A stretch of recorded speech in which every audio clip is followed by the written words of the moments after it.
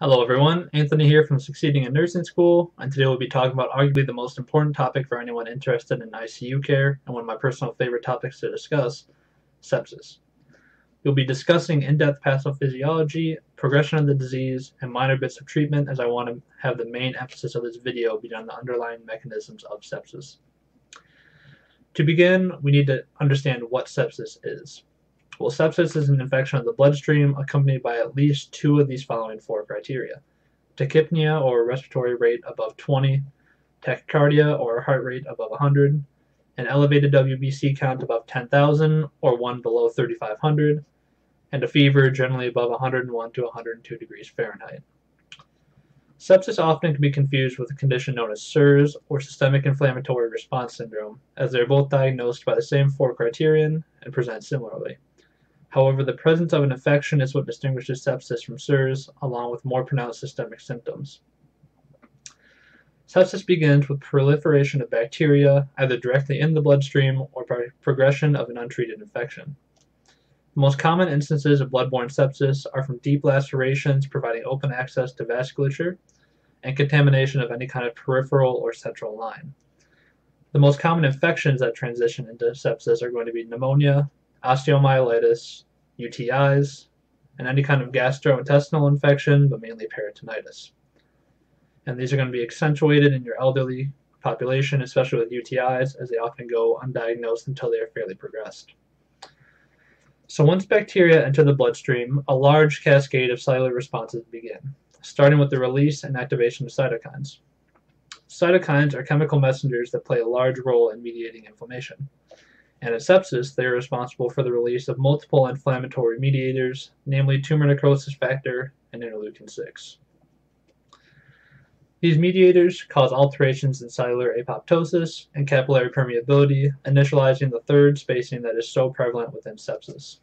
So with the little diagram I have here, we're going to have these little circles in this blood vessel represent bacteria. And then right here, I'll show you guys my wonderful drawing. So right here, got your blood vessel, and then inside those little circles are your bacteria. So once you have these, like I said, we had the release of cytokines. So what happens is this interferes with the normal osmotic or oncologic pressure within the blood vessel. It's going to cause an increase in capillary permeability, drawing fluid out of the intravascular space, leading to vasodilation. Now, at the same time, the presence of bacteria combined with the inflammatory response causes damage to the endothelial lining of the blood vessels, resulting in the release of clotting factors, activation of the coagulation cascade, and release of nitric oxide. So now, we're going to place little X's along our blood vessel right here to represent damage on the lining. Put that up so you guys can see it. Those X's are the damage. So now we have release of nitric oxide, which we're going to be represented by NO. And then we're going to have filled in circles, which are going to represent the microthrombi caused by thrombin release and from platelet aggregation. So you see the nitric oxide there, closed in circles. It's kind of blurry. I can't really get it to focus, but you see it all there. So as thrombin is released and it acts on fibrinogen to form these fibrin clots, the platelets also begin to aggregate and form the microthrombi throughout the body, as the extent of endothelial damage is so vast due to the presence of the bacteria in the bloodstream. This results in depletion of clotting factors, placing the patient at risk for developing thrombocytopenia, and the spontaneous hemorrhage of platelets and clotting factors continue to drop low enough. This is also known as a condition called disseminating intravascular coagulation, or DIC. This is just a result of sepsis. The nitric oxide that is released, also due to endothelial damage, is responsible for the mass vasodilation that occurs in sepsis, resulting in tachycardia and hypotension. This vasodilation also has a small effect on capillary permeability, resulting in the loss of even more intravascular fluid, causing a sort of not really positive feedback loop, but one that kind of feeds on itself. So eventually, if left untreated, the infection and its subsequent effects on the vasculature and blood pressure become so pronounced the body can no longer meet its metabolic needs, at which point septic shock develops. Septic shock is characterized by development of metabolic acidosis resulting from inadequate tissue perfusion and vasodilation so pronounced that it requires the use of vasopressors just to maintain the blood pressure. Once septic shock develops, the pronounced effects on the cardiovascular system are actually accentuated by the development of acidosis. During acidosis, potassium ions in cardiac tissue are forced to leave the cell in order to permit influx of hydrogen ions, which causes a decrease in contractile force, further decreasing cardiac output.